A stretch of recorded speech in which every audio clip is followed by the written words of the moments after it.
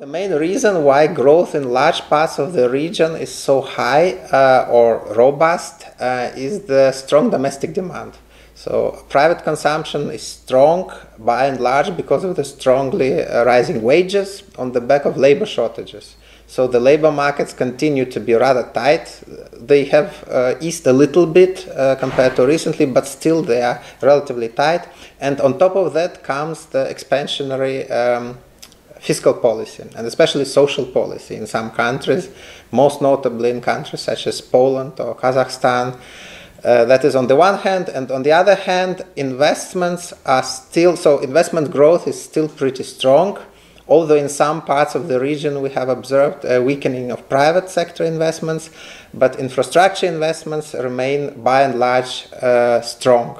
And this is partly driven by the inflows of EU transfers, and in some parts of the region, above all in the Western Balkan countries, also by investments from China within the framework of the Belt and Road Initiative. Yes, of course, most of the countries are small and open economies, and the euro area and Germany in particular is a very important trading partner for them. For most of them is the most important trading partner. And the recent weakening of economic growth in Germany, well, probably there has been a recession in Germany over the past 2 quarters, is translating into a weakening of the export performance also of many countries in Central and Eastern Europe, particularly in the Visegrad countries, so in countries of Central Europe, which are very strongly linked with Germany in terms of trade and investments. And this weakness is particularly pronounced in countries which are strongly specializing in automotive industry, so car production. So we know that the car industry is having not the best times nowadays, and this has also spilled over into parts of Central, Eastern, Southeast Europe. Also partly some Western Balkan countries, which have been increasingly integrated in regional value chains with Germany as the hub.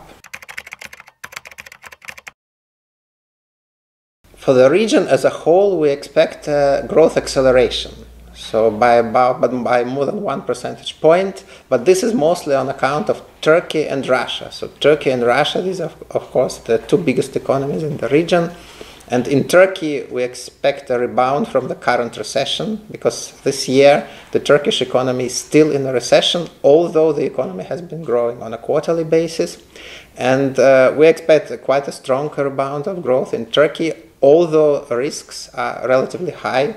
I would say the highest in the region, basically because of the geopolitical situation and large uncertainties with respect to how the geopolitical situation will evolve.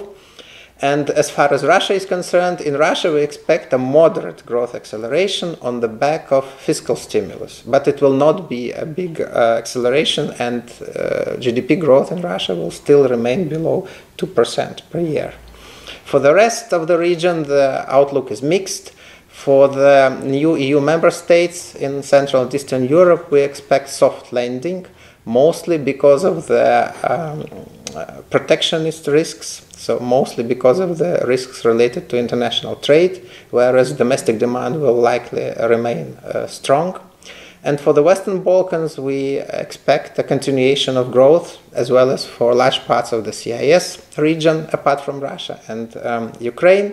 But there are certain risks, especially related to credit expansion. So in some countries, especially in the CIS, we observe a very strong expansion of consumer credit, and this may become a problem, especially in the medium term.